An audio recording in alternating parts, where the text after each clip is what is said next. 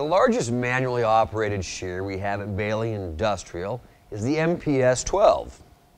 This is a multi-purpose shear that cuts sheet metal just shy of 1/4 inch and round stock up to 1/2 inch. Don't try and cut round stock down here. That's what this hole's for right here. Now, if the lower blade does get damaged or dulled, it can be removed and turned over to expose a new cutting edge, and this pull handle has a return spring for ease of operation. Not only that, but it does have this material hold down that helps steady your cut. For more information on this tool or any machine we sell, just go to Baileigh.com.